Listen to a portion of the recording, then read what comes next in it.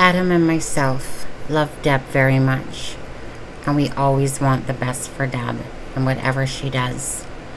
We appreciate everything that she's done with the channel and all her hard work. We love you, Deb, and I hope we remain friends all for a very long time. Both of you are very special, and I just wanted to let you know that in each your own ways. So, Deb, just to let you know, we love you, care about you very much.